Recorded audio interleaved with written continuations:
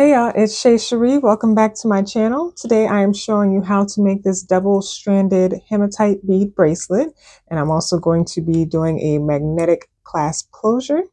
I'm going to show you the materials and we'll get started.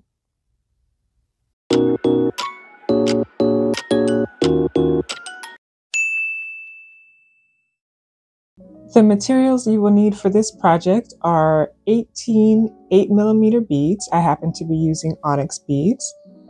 8 double-hole hematite tile beads. You see they're kind of rounded there. 36 4mm square hematite beads. 1 magnetic clasp. 2 pieces of 24 gauge wire cut to 15 inches each. You may not need the full 15 inches. I just like to give myself a little bit of wiggle room when I'm cutting wire. Some crimp tubes or beads, and also the crimp covers to go with it, and some jump rings. The tools you may need are some flush cutter pliers, some round nose pliers, some chain nose pliers, some curved chain nose pliers, some flat nose pliers, and a crimper plier. We're going to start with preparing the beginning of our wire. So you're going to take 1 piece of wire, and we have, for right now, I decided to change my mind and use crimp beads instead of crimp tubes. So right now you'll need 2 crimp beads and 2 crimp covers.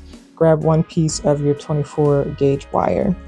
We are going to string on 1 of the crimp beads, and about a ½ inch or an inch down, you want to go ahead and fold over your wire to feed it back through your crimp bead.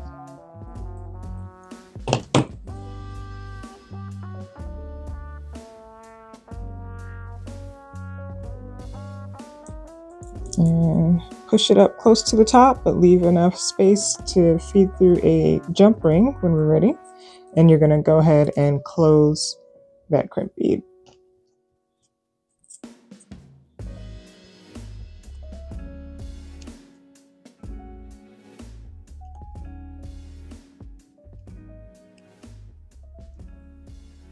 Okay, we've got that closed. Y'all, still learning how to do crimp beads. Bear with me. So you're going to take a crimp cover and cover up the crimp bead, because we don't want that to be an eyesore on the bracelet.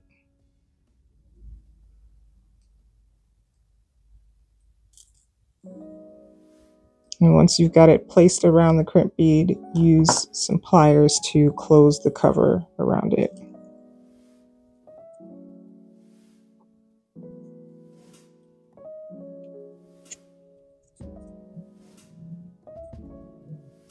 You may have to maneuver, shape it up a little bit.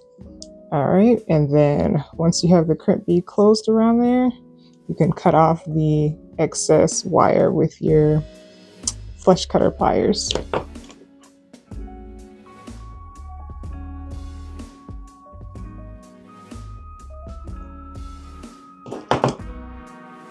Okay, so there's 1 wire prepped. I'm going to do the same with the other piece of wire.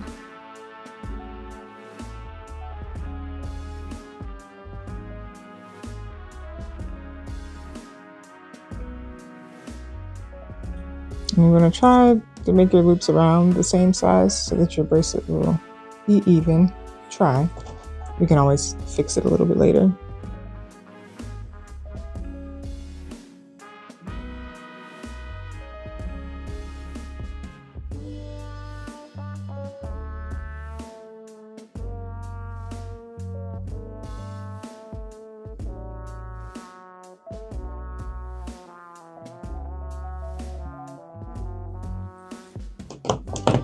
All right, we've got both of our wire pieces prepped for our bracelet. Oh, let me cut the tail off of this one. And then I'm going to go ahead and lay out the pattern for the first piece of wire for the first strand on our bracelet.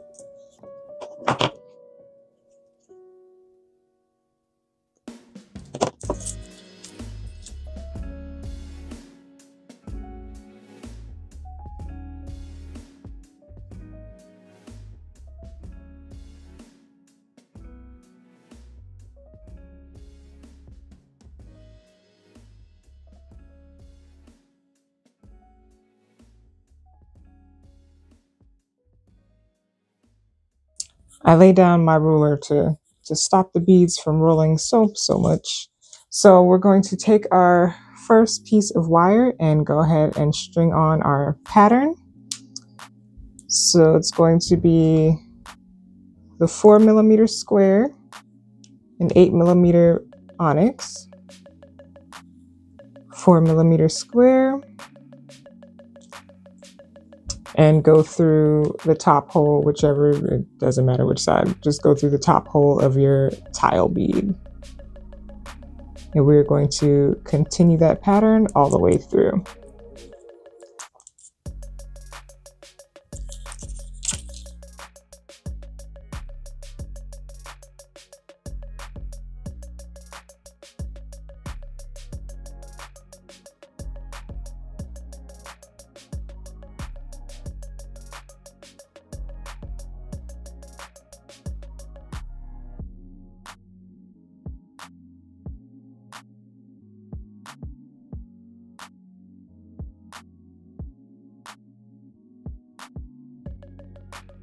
We have our first row of beads strung on the wire, and we're going to go ahead and do the same with the second strand.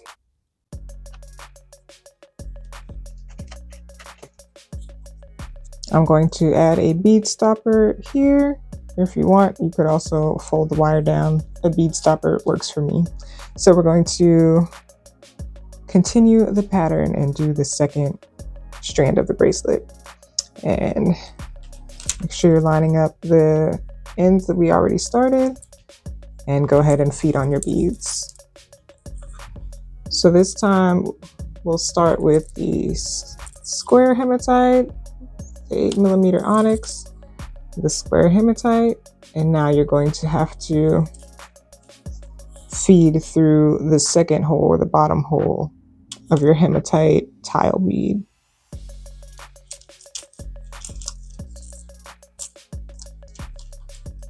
And we're going to do that all the way through.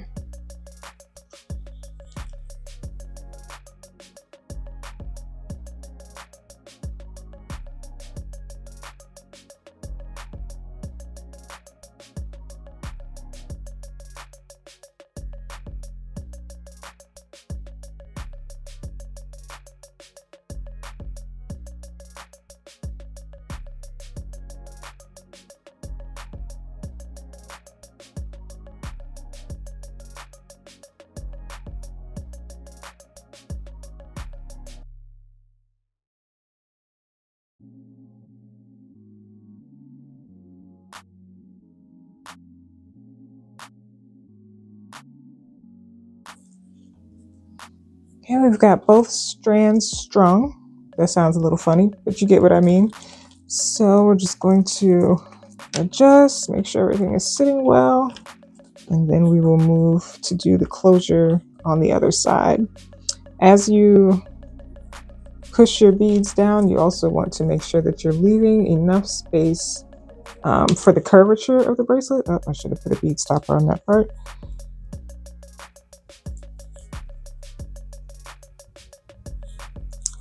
As I was saying, make sure you're still leaving a little bit of wiggle room so that there can be curvature on the bracelet so that it allows some bending around the wrist.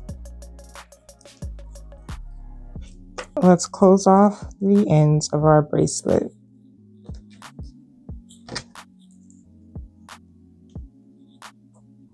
So I'm going to leave the bead stopper on one side.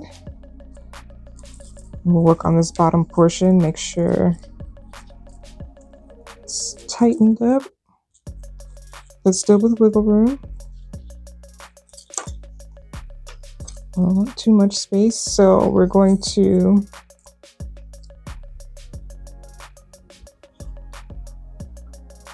string on a crimp bead.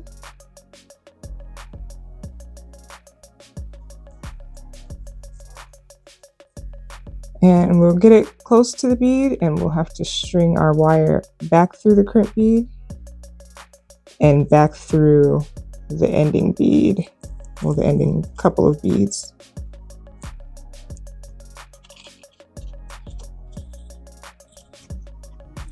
And you may need your pliers to help assist you pull that through and tighten it up a little bit.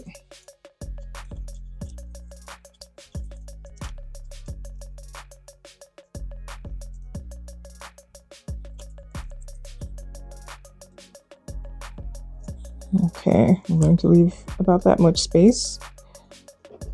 And also just finagle one more time to make sure there's not too much space in between. A little space is okay, but you don't want too much space. We're gonna shift that down a little bit, pull our wire a little bit more.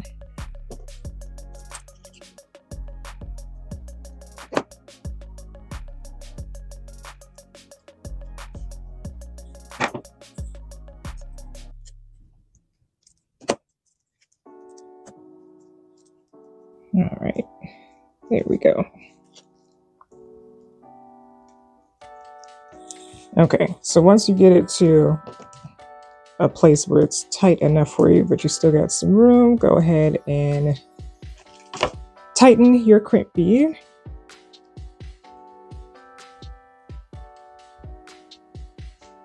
And then fold it the other way. I do not do this the right way. I'm gonna let you know now.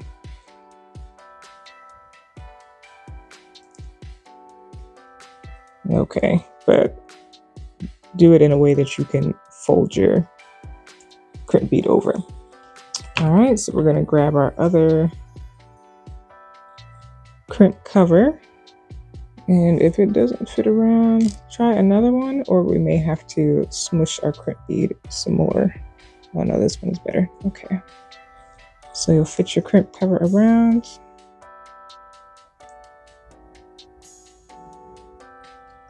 And close it around there.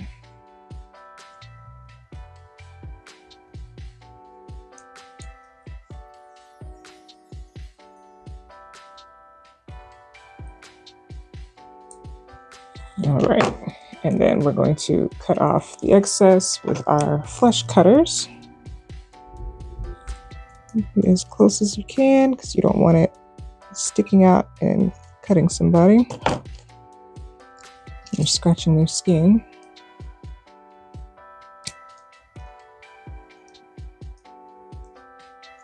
All right. One side closed. Now let's do the same with the second strand.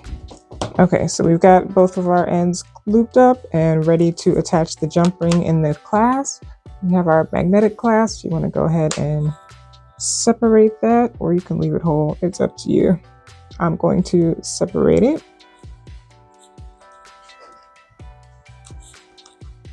So what we're going to do is take our jump rings, loop it through these two loops together, and also loop it around one end of the magnetic clasp.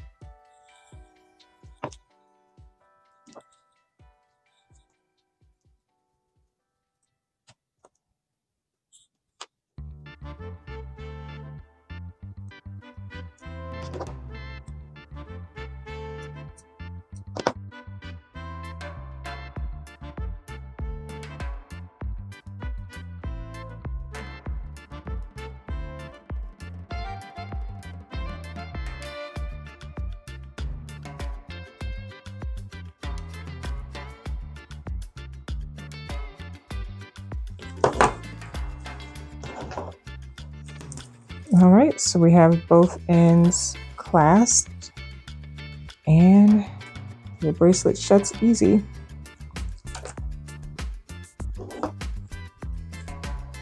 And it slides right off.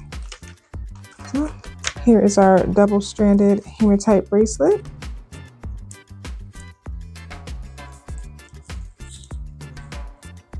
It's a little big for me. However, I want you to get some of the effects.